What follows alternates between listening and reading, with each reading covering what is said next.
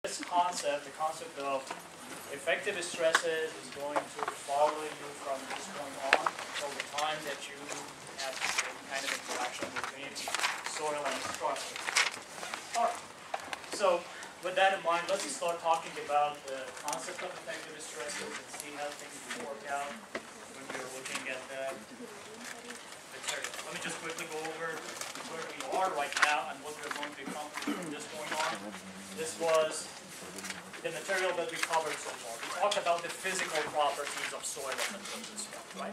From this point on, you'll see the application of the solid mechanics or mechanics of materials that you're familiar with in the soil. So from this point on, it's going to be all about the stress calculations, the strain calculations. Strain calculations would be the deformation and settlement behavior. And things are going to be very different from the way that you're familiar with in concrete and steel. Remember, for the case of concrete, you basically will assign one modulus value, one stiffness properties, and you're able to figure out what the deformations are, or where the material will fail, essentially. Right? So here we have an entirely different tolerance in terms of the deformation, meaning that you might have just a little bit of deformation, but at the end of the day, you might see that your structure is still serviceable and can provide load distribution in the system. Alright, so the material that we're going to cover from this point on, we start with the concept of effective stresses.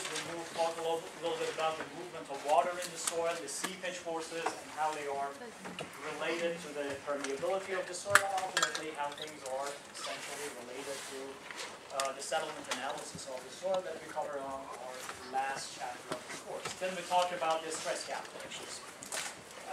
Stress calculations in this specific terminology has to do with the stresses associated with the external forces, such as the weight of this structure at the top of the foundation.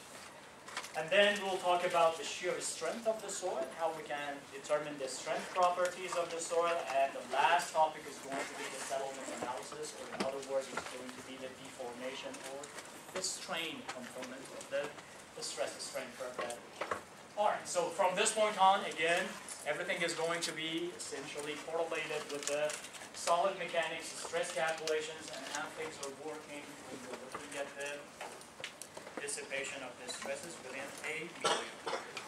Alright, so we're talking about the concept of effective stresses. My suggestion to you is that make sure that from this point on, you're very diligent in terms of taking notes. And you will see that the material that I have in my lecture notes or lecture slides, you see that I put a lot of words in it. But previous to this part, you see I had one big huge graph, and then we'll talk about it. Now we're going to see a lot of words in the lecture notes, because you have to be familiarize yourself with what is going on in terms of the definitions. And the other thing that we do from this point on is we're going to deviate a little bit from your textbook. What that means is that I look at 6 different textbooks and select the parts that best explains each topic. If you look at the concept of the effective stress in your textbook, it's about a page and a half, not more than that. But the material that we cover here is coming, especially this chapter, is coming from another book that is in your syllabus, the book from Buddha, and he has a very good chapter on the effective stresses. So we'll see how things will work out, but for this specific lecture and the lecture afterwards, we deviate a little bit from the typical textbook that we have. Alright, so let's talk about the concept of effective stresses.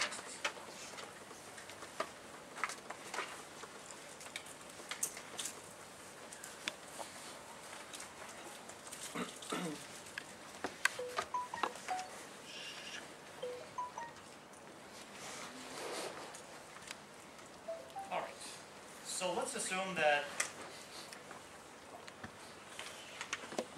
I have an assembly of particles in a soil, and for sake of argument, in this specific case, I assume that the soil is fully saturated. Remind me what the fully saturated entails? It basically means that you have a two-phase system. Do you agree with that from the phase diagram standpoint?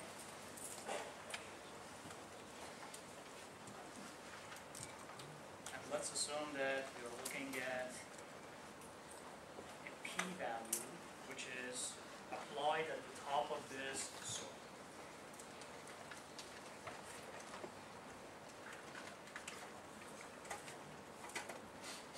And so since the soil is fully saturated, what's the status of the water inside those voids? Water completely filled the void spaces. Do you agree with that? So that's basically the definition of the fully saturated state. There is no air in the system, right? All right, so here's what we have. We have the p-value, which is the total load that is happening at the top of the soil. And then you have multiple solid grains that they're interacting with one another, right? Remember what we had in terms of the definition or the mechanism for the load distribution inside the system. The load transfers through the interaction between the solid grains. Do you agree with that?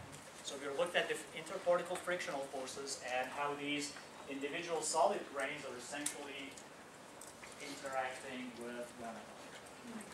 All right, so this was the general component that we have. All right, so tell me how I should calculate the total stresses. This is coming from your mechanics of materials. P over A. Remember, the total stress is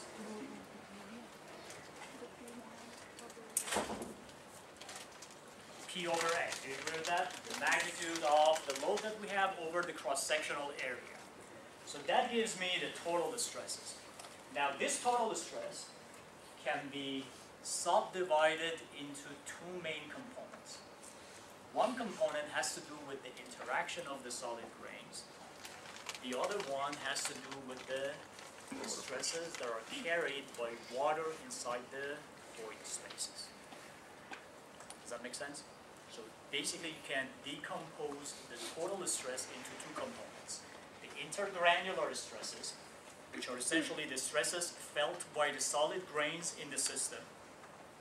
The other one is pore water pressure, which is the stress, pore, P-O-R-E, pore water pressure, which is basically the stresses that are felt by the water inside the void spaces.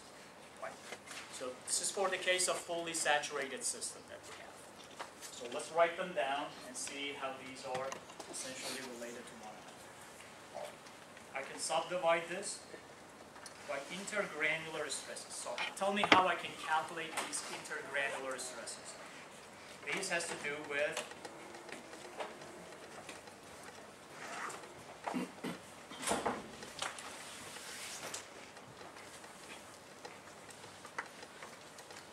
P1 over A1 plus P2 over A2 plus P3 over A3.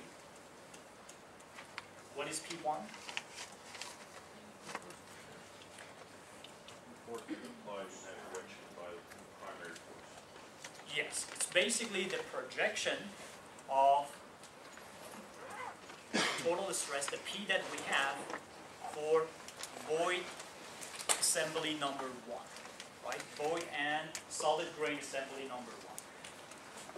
And this is going to be perpendicular to the plane of contact. Right? Remember, we're talking about the frictional forces. And remember how you calculate the friction.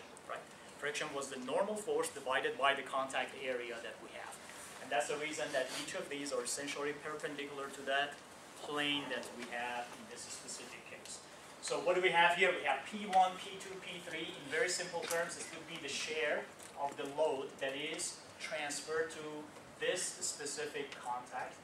Share for assembly, the second assembly would be for P2, and ultimately this would be P3. And we know that we have multiple or numerous number of solid grains that are going to interact with one another. All right, so this would be the first component that we have. And the second component has to do with the water within the cavities, right? So you have U1 plus U2 plus U3 plus all the pore water pressure in each of these cavities that we have divided by the number of pores.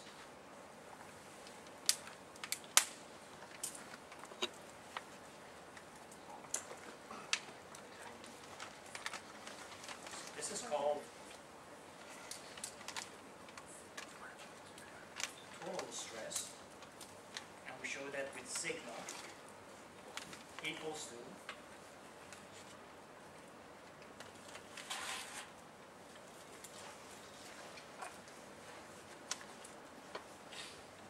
intergranular stresses,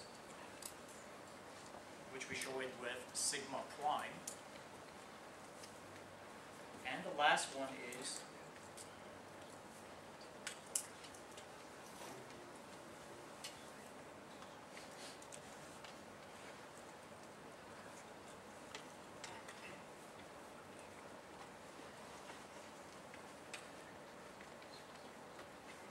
the pressure inside the void structure. Pressure of water inside the void structure that. All right. So let's take a look at these. Let's dissect them and see which one we can simplify, and which one we can calculate, which one we can measure. All right. So let's take a look at the void spaces. Remember, we talked about we have two types of voids. We have isolated voids, and we have interconnected voids, right? For this specific case, we are looking at fully saturated state. With good degree of certainty, you can assume that these voids are connected to one another, right? What's the implication of that? It means that when you apply the load, and a portion of the stresses that are going to be transferred within the water in the system, that will result in similar pressure in different locations for the water, because they are connected to one another. In very simple terms, your U1 equals to U2 equals to U3 and things like that. Right. So the pressure inside the voids, because of the fact that we have interconnected void structure, is going to be the same. So let's take a look at this. It will be U1 equals to U2 equals to U3 and things of that sort. So what happens to that second term that we have? You basically will have NU1 divided by N, which is basically going to be U, right? They cancel. It means that the pressure inside is going to be the same, and therefore you can simplify this equation.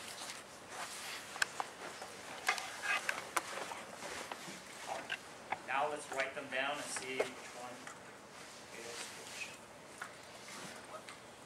So by definition, intergranular stresses, if you want to write that down, is the stresses felt by solid grains. Stresses felt with solid grains inside the soil assembly is called intergranular stresses. And that has to do with the interaction of the solid grains. And then you have the pore water pressure, which is the pressure felt by the water inside the soil assembly.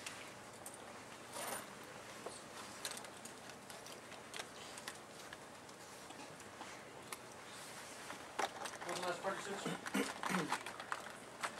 The last part was pore water pressure is the pressure felt by water inside void structure or soil void assembly.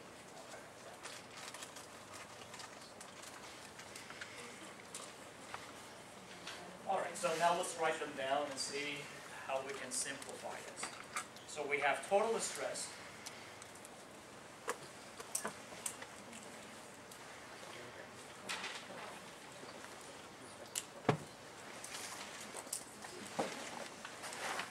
So we were able to subdivide or decompose the total stresses.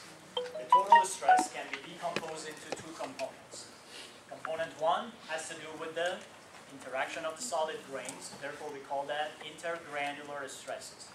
The second one has to do with the pressure inside the water, inside the voids, yes. And that would be pore water pressure.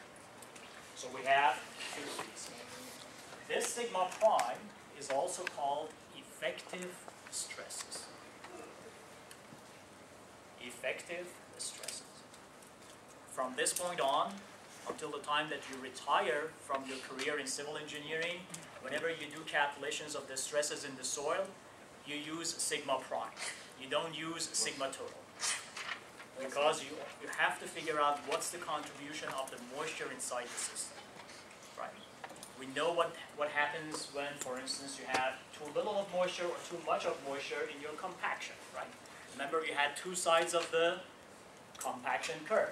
Up until a certain point, you basically will see the positive contribution of the amount of moisture in terms of the lubricating agent, right?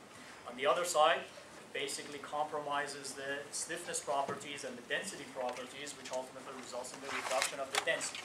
Sometimes it's going to be correlated with the reduction of the modulus value, or reduction of the stiffness properties, or reduction of the load-bearing capacity of your soil.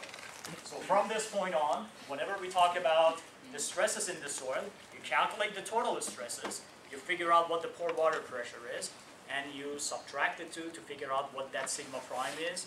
And from this point on, sigma prime is also called the design stress. So we have so many names for it. We have intergranular stresses that comes from the concept, right? The theoretical concept. The second one is effective stresses, right? That's something that you see in the literature. And the third one is when you go about doing the design. For the design purposes, you use sigma prime. If you use sigma, you basically end up with erroneous measure of the stresses. So you have to use sigma prime. And you see when you start talking about the stress calculations and the shear strength of the soil, you see that all our equations are a function of sigma prime. They're not a function of sigma. So they're something that you can basically figure out from this one. All right, so let's think about that, again, coming from your mechanics of materials. How do you calculate total stresses? We just talked about that, right? So you need to know the total magnitude of the load. In addition to that, you need to know the cross-sectional area. Let's bring it home and talk about, for instance, this building. What would be the total load? All right, you guys are senior engineers. You have to think about, remember ACI code, you have, yes, you have dead load, you have live load, you have inflation factors that you have, the rho values, you multiply a different value to the dead load compared to the live load. Now if you have, for instance, wind load, if you have earthquake loads, you also have different combinations of the loading conditions that we have. So you're familiar with that. So that would be your total load. And how about the cross-sectional area? Where does the cross-sectional area come from? That would be the area of the foundation beneath this building, right? So remember what the role of the foundation was? The role of the foundation is transmit the loads to the soil, the weakest link that we have, which is basically the soil, right? So the area of foundation is essentially the same as the area of contact. So in very simple terms, can I calculate total stress? Yes, you can, right? So you have the information about the load, you have information about the cross-section, and therefore you can get the contact stresses. What's the contact stress? The stresses at the contact of foundation and the soil. How about a few feet below that? For that, we have to come back after the spring break when we talk about the distribution or dissipation of the stresses within the soil. We know that the stresses become smaller and smaller as you move down the depth. Also, they become smaller and smaller as you move away from the point of application of the load, right? So we have double distribution of the load, both with depth and radial offset. We talk about that at some other point. So you can calculate the contact stresses at that point. So we got that taken care of. How about the pore water pressure? Can I calculate the pore water pressure? Can I measure the pore water pressure? This is coming from your hydraulics and anything related to the water. Remember, we have piezometers. You can stick a standpipe or a piezometer in the soil, and based on the height of the capillary rise, you can get an indication of the pressure of the water within the medium, right? So you can also get an indication of that pore water pressure. We talk about in our next lecture how you can calculate it as well. Right? So let me see what I can do here. This one, I can calculate it. I can measure it as well with piezometers. Total stress, I can calculate it, P over A. Can I measure it? Pretty big scale. What did you do first thing in the morning? Some of you probably stepped on the scale, right? So what happens there? Basically, you can have an indication of the weight. And what is the weight? It's basically a load cell. If you place a load cell, you can get an indication of the pressure. So you can embed load cells within the soil, and based on that you can also measure the weight, and that weight is essentially correlated with the stresses that we have. Alright, so how about the effective stresses? I know. If you get type of soil,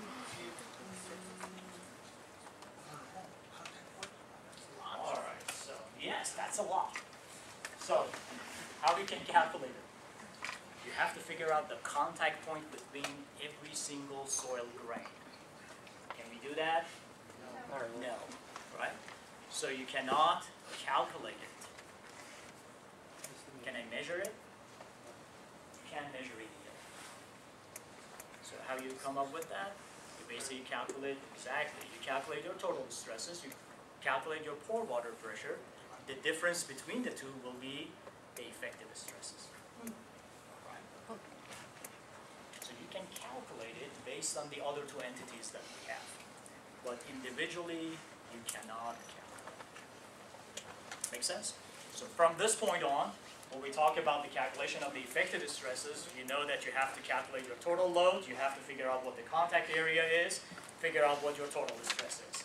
Then the next step would be figuring out what the pore water pressure is. Once you figure out what the pore water pressure is, the next step would be finding the difference between the two. The difference between the two essentially gives you the effective stresses, or that sigma prime that we are interested in. And once you get the sigma prime, now you can do a lot of things with that sigma prime. One of them would be the estimation of the strength of the material. So that's basically where we're going with this concept. Alright, so let's quickly take a look at these diagrams that you might be familiar with. So in total state, we have vertical stress and you have horizontal stresses. That V stands for vertical, H stands for horizontal. Similarly, you have sigma prime V.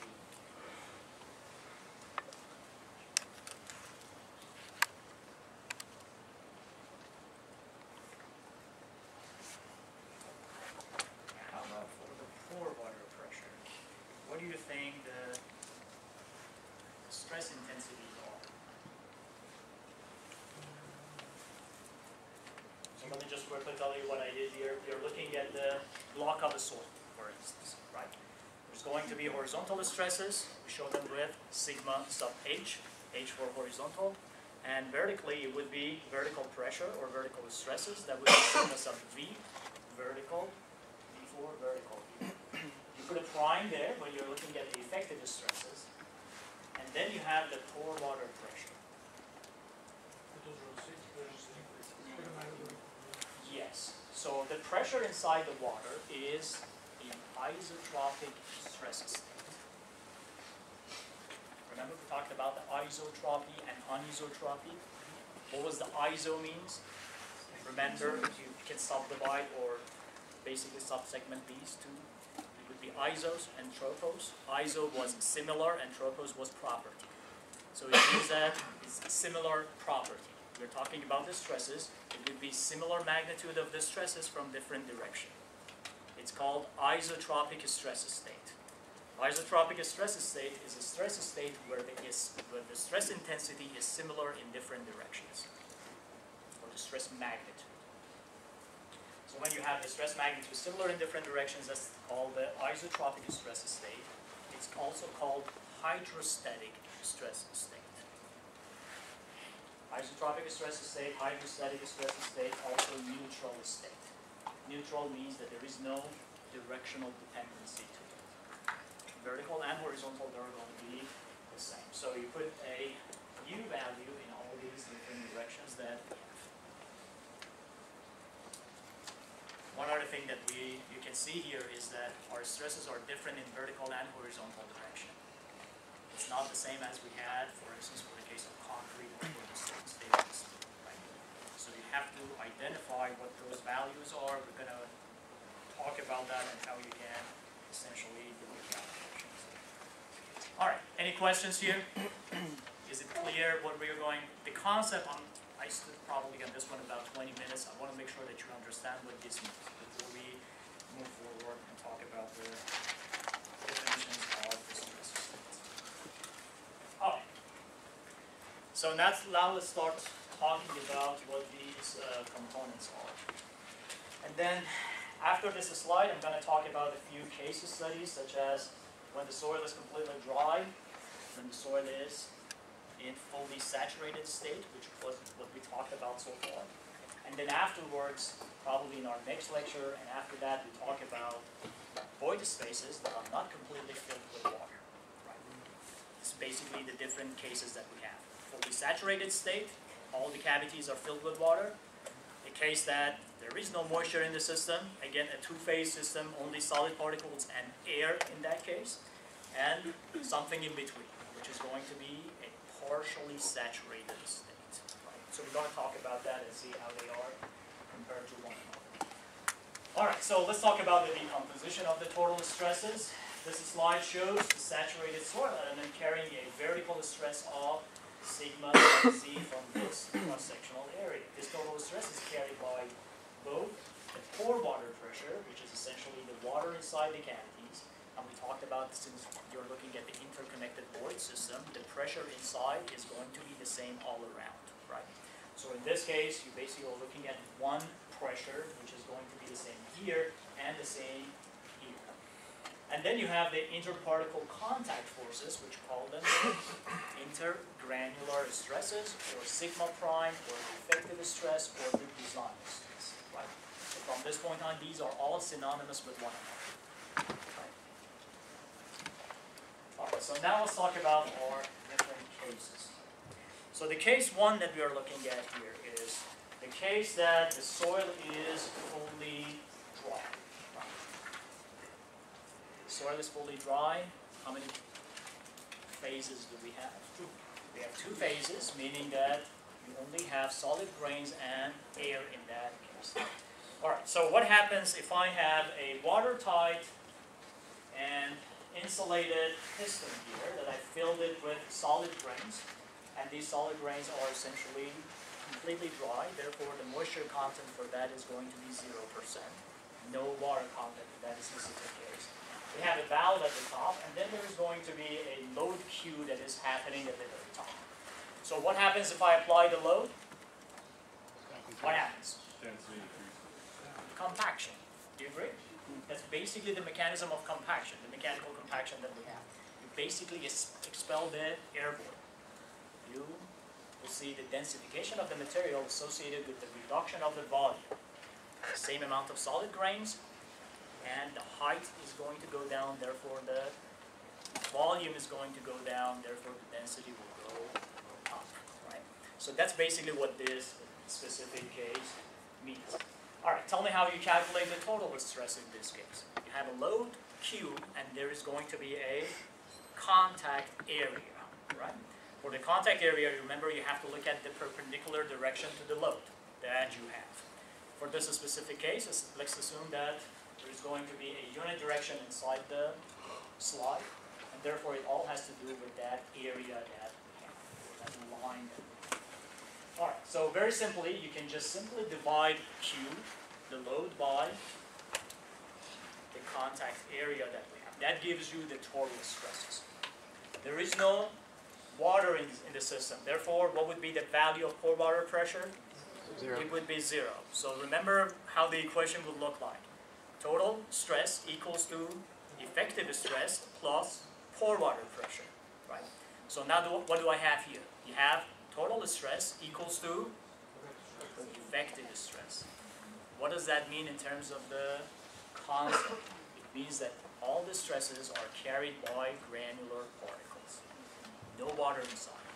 The other thing that you have to keep in mind when you're looking at this example is that we assume that the solid grains are incompressible, right?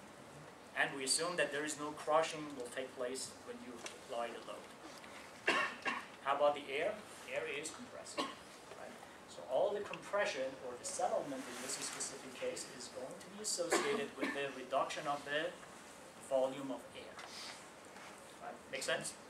So this was a very simple way to look at that. That was the case number 1. All right, so now let's look at case number 2, and we're going to look at it in 2 different ways. Now, here we're looking at fully saturated state. Fully saturated state means that you have 2 phases. All the cavities are filled with water. You have solid grains. Tell me in terms of the compressibility of the system, assuming that the valve is closed. Incompressible? So we have the valve that's completely shut, completely closed, and I apply the load there. Solid grains are not compressible. How about the water? Is water compressible? Nope. It's not, right? All right, so now think about that, what happens? You apply this load, you change the loading conditions, and these stresses went to something, right? But those stresses did not result in a reduction of the volume in this case. All right, so let's now think about that. When you apply the load and the valve is completely closed, the excess stresses that you applied, that Q value that we have, now will be transferred into the pore water. As soon as you apply the load, you see that the pressure of the water will go up. Will go up significantly. Now, what happens to my total stress, intergranular stress, and the pore water pressure? Granular is the same, pore water pressure is higher, total is higher. Okay, yes, total stresses needs to go up, right? So because you have total stress, that would be Q over A. Right? How about the other 2 components that we have? We have the intergranular stresses, and we have the pore water pressure. Is intergranular 0? Yes, the pore water pressure will go up. But the intergranular stresses, what does that do to the intergranular stresses? Oh, they go down? No, but it pushes the granular part. Let me remind you that the valve is closed.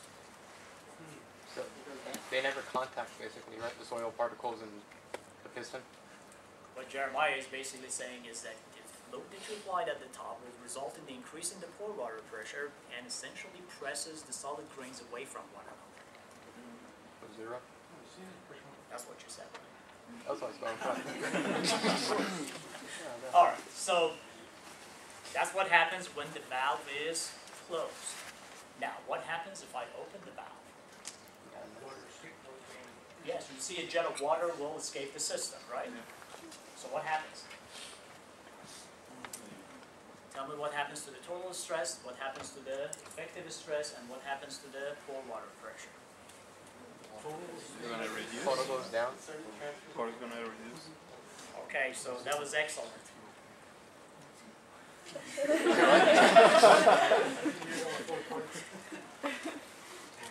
I was able to pick out the transfer will take place, right? The stress will transfer from pore water pressure to the intergranular stresses. And that's the main concept behind the transference of the stresses from the pore water to the solid grains.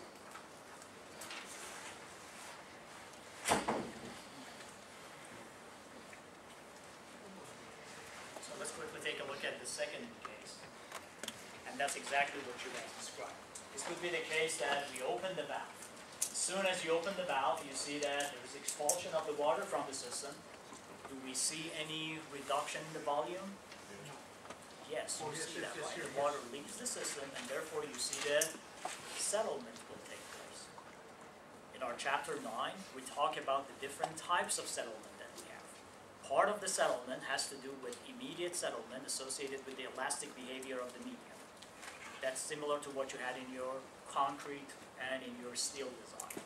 But the second component of the stress, which is extremely, extremely important and probably the predominant component of the stresses when you have high clay layers or highly plastic clay layers, is related to the dissipation of the pore water pressure in the system.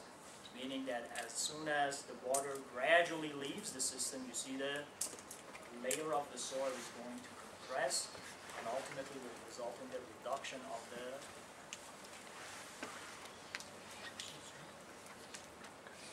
will be increase in the density but reduction in the thickness of the layer. So that's basically what it means. All right, so let's quickly take a look at the definition here before we go and talk about the stress transference concept that some of you just mentioned during the discussion.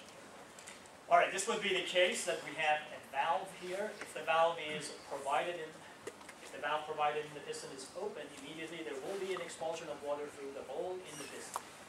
The flow of water continues for some time and then stops. When does it stop? When the equilibrium is reached. When does the equilibrium When the points are interconnected. when the excess pore water pressure associated with the load is completely dissipated. That's when the equilibrium will take place. Alright, so we can subdivide, again, the stresses in this case. You have total stress. It can be subdivided in a total, this intergranular stress and the pore water pressure. Alright, so now that we are talking about that stress transference, let's plot them. That would be very interesting to look at in this case. Let's assume I'm looking at stress versus time in this case.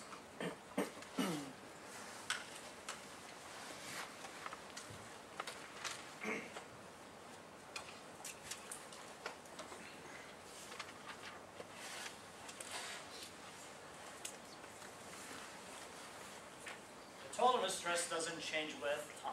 Do you agree? How do you calculate total stress? Q over A. The magnitude of load doesn't change. Also, the cross-sectional area doesn't change. Therefore, your total stress is going to be the same. Now, tell me the components. The effective stress and the pore water pressure.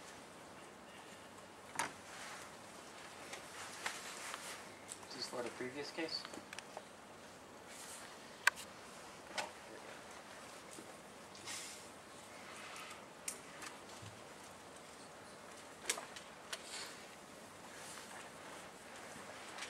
All right, Sharon, which one is the total stress? Which one is the effective stress? Which one is the pore water pressure? At time equals to 0. As soon as I apply the load. Assuming this basically resembles the valve closed condition. This is going to be the water, the total stress is the one that is constant, the one that you're showing has to do with the load over the area. That doesn't change, right? So we have two other components, which the sum of them will result in the total stress. At any component, if you add this plus this, ends up to be total stress at any time increment. But these two are functions of time, as you can see. They are not constant. They are time-dependent entities. The one like this is a quart? Yes, the one that will result in the reduction of the water pressure is essentially this curve. This would be the case that the valve is closed. As soon as you open the valve, the pressure will go down. The pressure in the water will go down because the water escapes the system. Now, that stress needs to go somewhere. Where does it go? It goes to the intergranular stresses. Therefore, it will go up.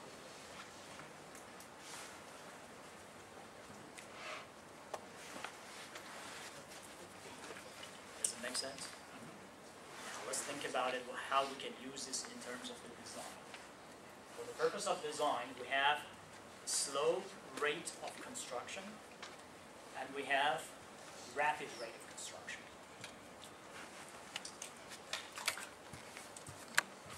Because I know some of you either decide to go to the construction management or in the construction management track. You won't be in the graduate courses in the geotech, so I have to mention that here. Our friends in the construction management and also on the management side, they want to expedite the process, right? So the sooner you can finish the project, the lower would be the labor costs and all the costs that are associated with that. For soils, you can't do it because you have to allow for the dissipation of that pore water pressure. Let me just give you one quick example. We did a project for Again, that was for Air Force Research Lab. One day they came in and they wanted to place a big, huge generator at the top of the concrete slab. And we were working on precast concrete slab, so they asked us to give them some of the concrete slab because they want to put it at the top of the soil so they can place their big, huge generators at the top of that. I told them that does not work. I said, okay, tell us what the thickness of the concrete slabs are. The thickness were about 11 inches, and they were very well reinforced. So they were looking at that, and said that, well, it's a very robust platform, so it's going to sustain the loads. I told them that it hasn't had to do with the loads for that specific concrete slab. Yes, your concrete slab can tolerate that load, but what happens underneath, on the soil? We were in Florida. What's the significance of Florida? A lot of rain, right? Where's the groundwater table? Right on the surface. It's very close to the surface, right? Fully saturated state. So here's what they did.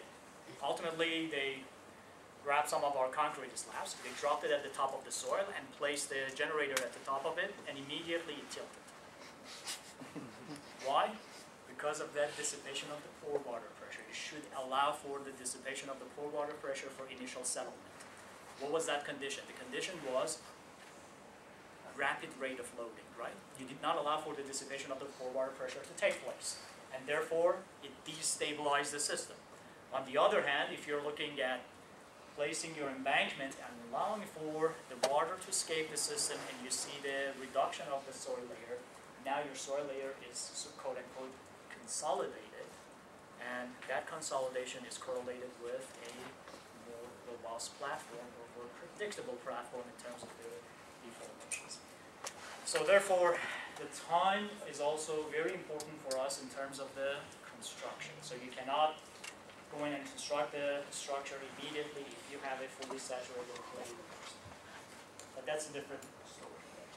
All right, so this signifies the importance of the transference of the stresses. This plot in general is called the transference of the stresses, and essentially it means that the stresses will transfer from the pore water to the intergranular salt grains. Right? So that's basically what it means in terms of the stress transference plots. All right, so let's quickly get back to our discussion or our lecture notes and see how these are correlated with one another. All right, we're looking at the effective stress concept. Now from this point on, as I mentioned, you see a lot of words. These slides are essentially full of words, so you can have these descriptions and definitions in your lecture slides as well. As in other materials, the stresses may act in soils as a result of an external load and the volumetric weight of the material itself. For civil engineering, tell me what kind of loading conditions do we have? What types of loads we have? Yeah. Quickly talk about yes, Live. dead and live loads, so you're familiar with that. What else? Seismic. Apart from the dead and live. Seismic loads? Seismic loads. Wind. All right, the water that you mentioned, I'm assuming with the rain and snow loads. Also, we have another component that has to do with the seepage forces. For instance, if you have an earth dam, the water passes through the soil and essentially exerts another component which is called the seepage forces. So seepage forces as well. What else? Wind load. Wind load. Right. What else? Earthquake, we mentioned that, yes. Live load. Imagine you're responsible for the design of a petroleum platform, an oil platform in Gulf of Mexico.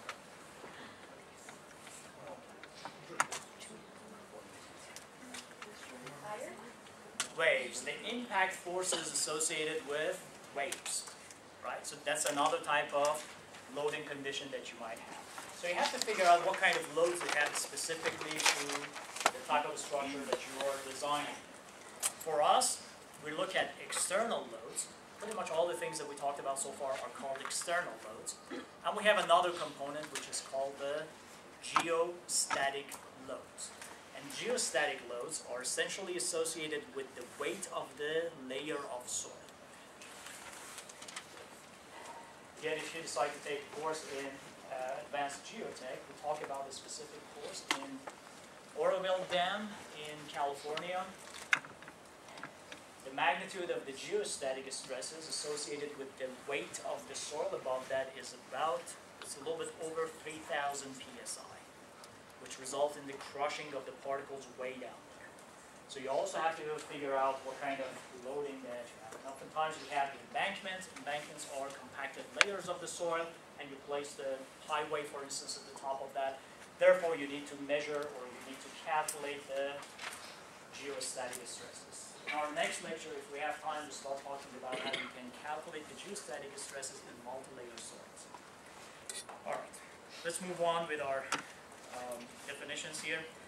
The pressure transmitted through the grain to grain at the contact points through a soil mass is termed as intergranular or effective stresses. We also call that the design stress as well. It's known as the effective pressure since this pressure is responsible for the decrease in the void ratio or increase in the frictional resistance of the soil mass. And that's basically the definition of the shear strength of the soil. If the pores of the soil mass are filled with water in a saturated state, and if the pressure induced into the pore water rises to separate the grains, this pressure is termed as positive pore water pressure. Otherwise, in unsaturated state, we call them negative pore water pressure. We're going to talk about that and see how that is related in terms of the mechanical behavior of the soil that we have. But in general, intuitively, you know that saturated soils, they have lower load-bearing capacity compared to unsaturated soils. And we will talk about how things will work out on the macrostructural level when you're looking at the wedge of water or the meniscus of the water inside the soil structure. All right, so let's quickly talk about the general terminology that Terzaghi mentioned in 1936. Terzaghi is basically the grandfather of geotechnical engineering. And he also recognized the importance of the effective stresses that we have. All the measurable effects of a change of stress, such as compression, distortion, and the change in the shearing resistance are exclusively due to the changes in effective stress. Every investigation of the stability of a saturated body of earth requires the knowledge of both the total and the neutral stresses. The neutral stress is what he's using as the pore water pressure that we talked about. All right, so hopefully this will summarize and you will not forget what this equation is about. I cannot believe how many times the students make a mistake and basically replace the position of the total stress and the effective stress. Notice that the total stress sits on the left-hand side, and the pore water pressure and the effective stress is on the right-hand side of the equation.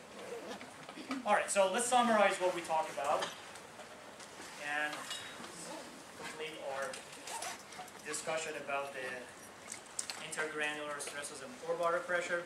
Effective stress represents the actual intergranular pressure that happens between soil particles. This effective stress is the stress that influences the shear strength of the soil and volume changes of the soil, and therefore we use it for the purpose of design. Remember, for the purpose of design, you do your calculations of the magnitude of the stresses, and then you go to the specification and figure out what the factor of safety is. Once you figure out what the factor of safety is, you calculate your shear strength or strength properties and figure out if the factor of safety is basically met or not. The factor of safety is just basically the ratio of calculated stresses and the expected strength of the material. That's basically that ratio. The total pressure at a point is termed neutral stresses. The total water pressure at the point is termed as the neutral stresses, which is basically that pore water pressure. It has similar intensity. We call that isotropic stress state or hydrostatic stress state as well. It is important to recognize that the neutral stress in unsaturated state acts to reduce, in saturated state actually reduce the strength of the material, and in the unsaturated state will result in the increase in the strength of the material. And that's where we start talking about the surface tensional forces, and how these surface tensional forces will result in the pulling of particles together and improve the intergranular stresses. And that would be the topic that we're going to talk about and tackle hopefully when we come back on. All right, so your exams are great. You can go to your TA's office, Nassau's office. I'm assuming that will be downstairs at the CTIS, and you can pick up your exam.